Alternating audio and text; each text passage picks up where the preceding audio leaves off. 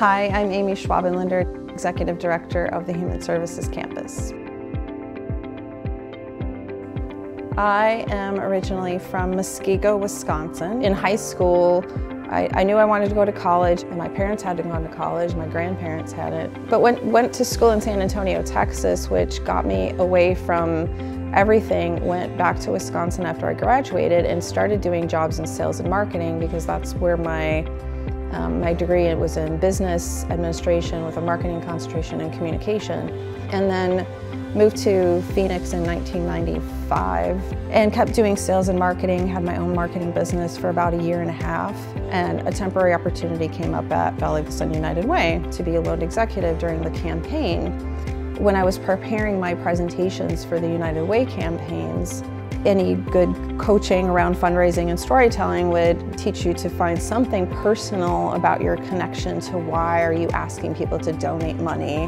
One, I remembered being in our Girl Scout troop volunteering in the basement of a church in a soup kitchen. That was one volunteer experience that struck with me, and I think at the core is like, this is wrong. Why are people lining up to eat a meal in a church basement, and why do they live outside? And then the second piece I remembered as I was writing these United Way presentations is I also did a 24-hour immersion experience. So through Maricopa Association of Governments, there was an effort to get elected officials to go through this immersion and see what it's like to experience homelessness in Phoenix. And I journaled and probably wrote 20, 30 pages of everything that happened in that 24 hours. And what came to my mind was my dad. So my dad was an alcoholic, functioning alcoholic for quite a while. He died at the age of 57. And I realized that when I looked at a lot of men experiencing homelessness, when I looked in their eyes, they reminded me of my dad.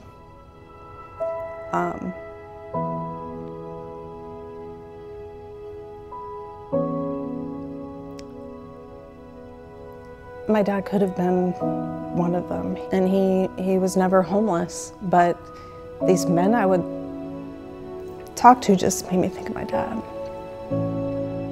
So I finally put all those pieces together, and I think that explains why, at my core, this is, it's unacceptable to have homelessness in the United States of America.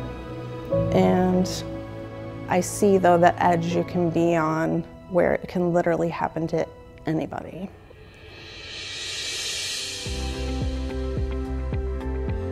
Our organization gets most excited when we're having those bigger conversations of how do we break this cycle of people falling into homelessness, becoming chronically homeless, having this forever conversation about building more housing. I appreciate people reaching out to talk about partnership.